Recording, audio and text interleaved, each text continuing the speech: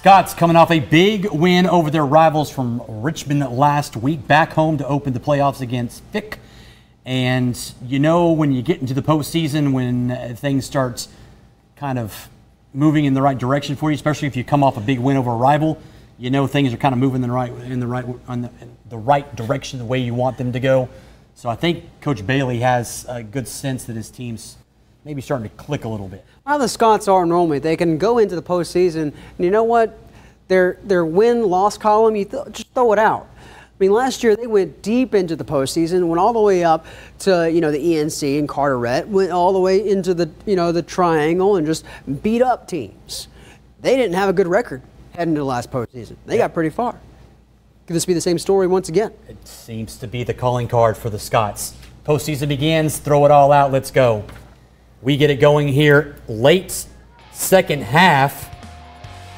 Zay Jones, crafty running back, fights his way in for the score.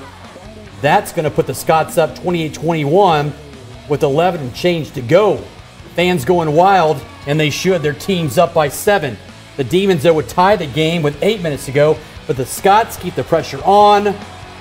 Quatervius Everett makes only one play to go 80. Gone. The screen play. He's still going. He's going. His second touchdown of the night. Scots up 35-28.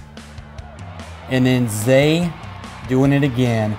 Jones breaking off 50 to put this one to bed. Yeah. Like a baby. Give it to him. Scots win it 42-35.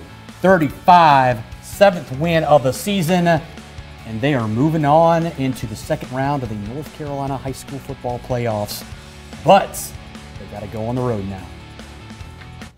Got to win it on the road. Tough test there with Terry Sanford. Yeah.